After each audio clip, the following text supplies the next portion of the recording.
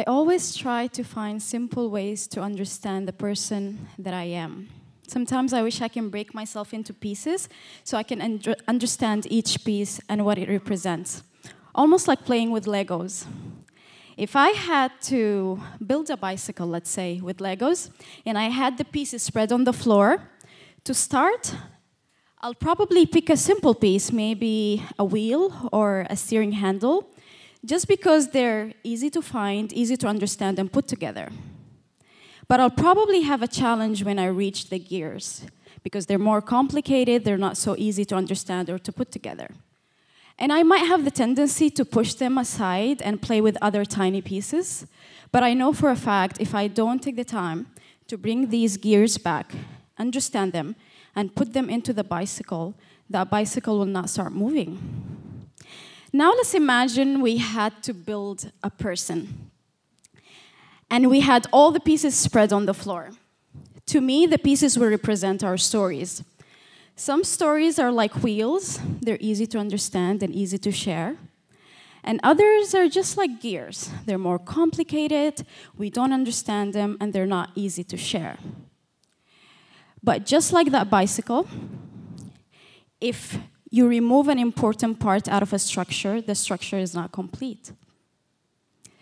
You know, it took us month and month, to organize Mindvalley reunion. You can imagine the amount of organization and details that can come into an event like this. But the most difficult part for me was to actually just come and speak to you guys for simple 3 minutes. You see, I always identified myself as a shy person. I always been the girl in school who would be quiet even if I had all the answers. Or even if I'm in a meeting and had an amazing idea, I will hear that voice that tells me, maybe next time.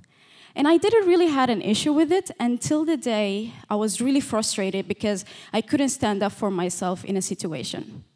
And that day, I remember, I went back home, I grabbed a journal, and I wrote down, today I'm starting my own healing journey. I didn't even know what that meant because I didn't know what I was healing from.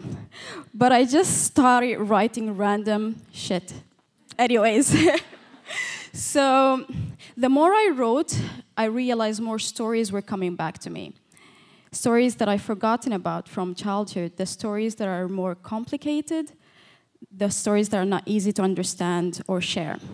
But that's exactly what I'm going to do today, share a gear. Just because I know this is a safe space, first of all, and also I'm just hoping that I can open the space or the platform for you guys to trust each other and to share as you go through this journey this weekend. When I was a little girl, I used to have hiding places in the house, a lot of them actually. And those hiding places were not for me to play hide and seek with my siblings, but because I grew up into a situation where I had to deal with child molestation with a particular relative. And I was a little girl, so I didn't share it with anyone until one day. I remember I was a teenager, and we had some construction work happening, so the noise woke me up. I walked into my mother's bedroom, and I was washing my hands in her bathroom. And the next thing I know, I feel a presence behind me. So I turn around, and I realize it was one of the construction workers. And before I can do anything, the guy reaches out and touches me inappropriately.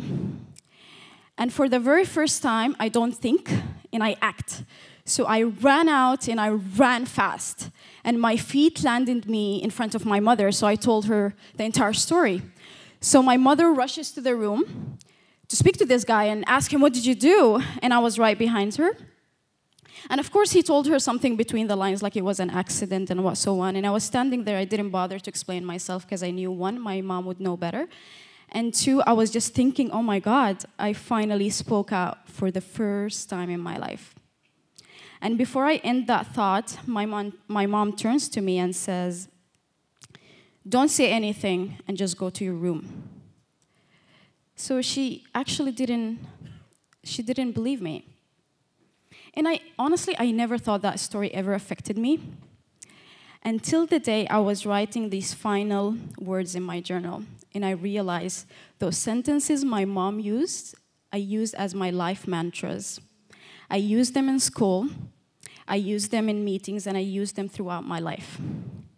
And it was until that moment that I sat down and brought back that complicated story and just shared it with myself that I was able to come here and stand in front of you guys and share it. So what I would love to invite you guys to do this weekend as you enter this journey is to bring all your Lego pieces and throw them on the floor.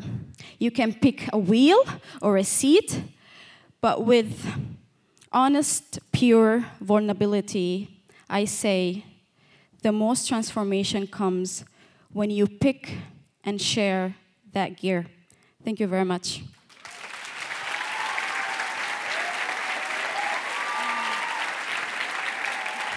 Thank you.